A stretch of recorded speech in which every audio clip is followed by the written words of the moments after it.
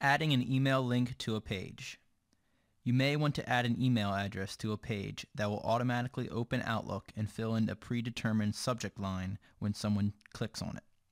Click Edit Page on the page you want to edit in the WCMS.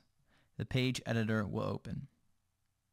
From here, select the text you want to make into the email link and click Insert, and then Insert Email.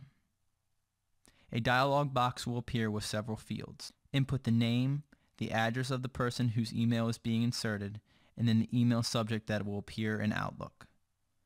When finished, click OK. Now select Save and the page will reload. When it reloads, you will see the email link is now inserted.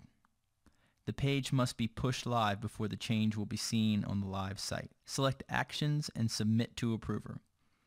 Once it's approved, select Publish to Live Site. Thanks for watching.